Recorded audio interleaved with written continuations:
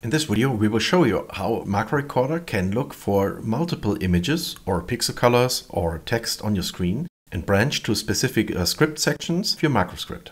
Okay, here we have a website and we have this icon in the tab indicating which web page is loaded. We have created a script which checks this icon and branches to the associated script section. Let's try it out. We start with Google. And here you can see that Macro Recorder loops through the different bitmaps we have defined, which it shall look for.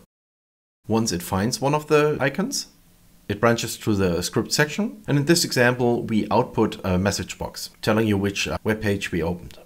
Of course, you can add multiple actions or even load an external script. Now let's try another web page. And again, we launch the macro. And it immediately finds the Macro Recorder icon and branch to the script section for the Macro Recorder. Now let's look into the script. First of all, we put the focus into the browser, and then we have several search image actions.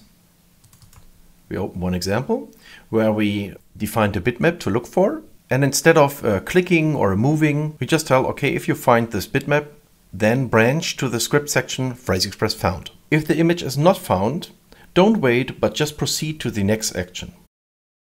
And the next action is another search action, now looking for the Macro Recorder icon. And again, no mouse click or no position save. Instead, if the image is found, directly jump to Macro Recorder found, or if it's not found, just proceed with the next action. And so on and so on. Here's a share mouse icon, and also if it is found, jump to a share mouse found, and if not, jump to next. Now you can add additional actions as wanted within this loop and then repeat to the search loop. So it jumps to the first search action and loops until any of these images is found. This can not only be used for image search, but also for pixel find or OCR text. Then following the search loop, we have the different script sections. One for phrase express found, and this can be one or multiple actions, and then one for Macro Recorder found and for share mouse found.